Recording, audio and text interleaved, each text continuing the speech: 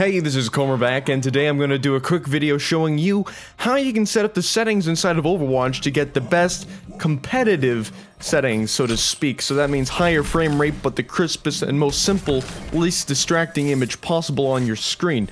Now, it's not just me that does this.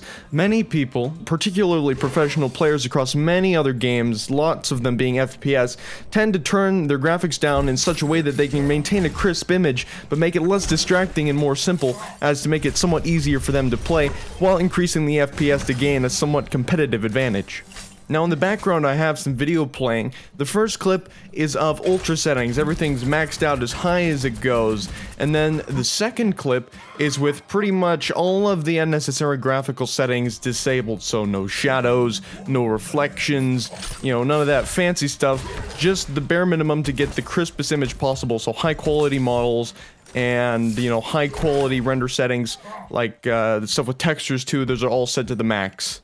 Now, all of that aside, there is one particular setting that has some interesting effects that I need to mention because you may want to change it, you may need to change it. It's called render scale, and this is a very similar effect to playing with your resolution. However, I would highly recommend you leave your resolution at your monitor's native resolution so that the UI in the game isn't scaled, and the monitor doesn't need to rescale every time you launch the game. So leave that alone and play with render scale instead. And essentially, you lower the render scale below 100%, the game kind of gets a little bit blurry. Same kind of effect you have when you lower your resolution. So if you're running at 4K like me and I set that to 50, basically the game's running at the equivalent to 1080p. I can also turn that above 100%, which I do when I'm playing with the low settings, because it makes the game look crisper and it has this nice anti-aliasing effect so that I don't see edges so much anymore.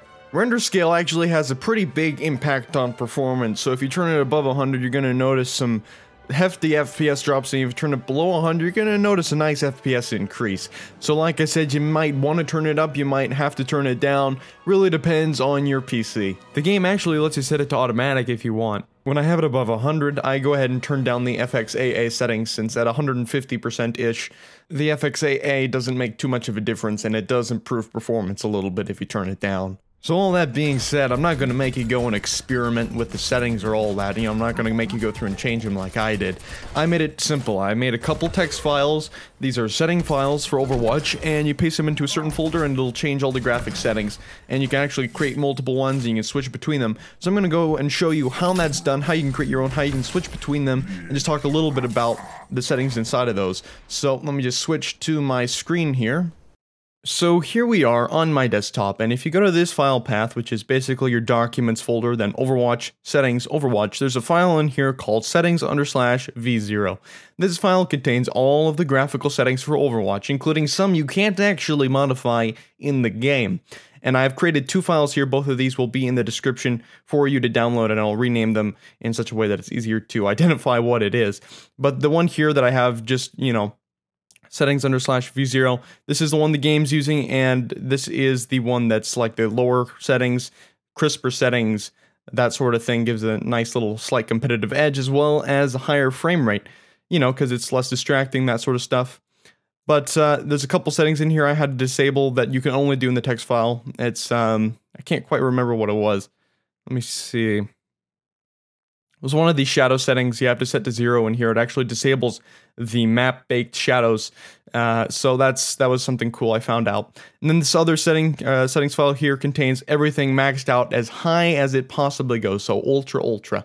And if I want to swap these, it's a pretty easy process. I just need to rename the one the game's using. So if I put a different number in front of that, and then I take the other one and I rename it, take the 3 out of it, the game will now be using that file instead. And if you want to modify that file, you can either go in and change the numbers yourself, or you can go into the game and start screwing with the settings, and everything you do in there will be saved into that file when you close the game. So pretty simple stuff, you know, really neat way you can swap between files. And the reason I have two here is I have the ultra one for when I'm playing for like recording videos and stuff, and the other one when I'm playing myself and I want to be as competitive as I possibly can be. And so there's one other thing I want to mention, and this probably won't apply to you if you have an AMD graphics card. It's probably possible with an AMD card. I just don't know how to do it with an AMD card. I haven't owned AMD for a number of years. But if you go to your NVIDIA control panel, then you go to Manage 3D Settings and add the Overwatch.exe in here so you can modify some of the driver settings for the game.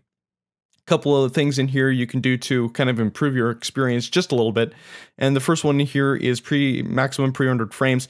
Set that to 1. That will decrease the input lag to the game just a little bit. Now you can go and Google exactly what this does. It's a little hard to explain, but that will help the input lag just a little bit.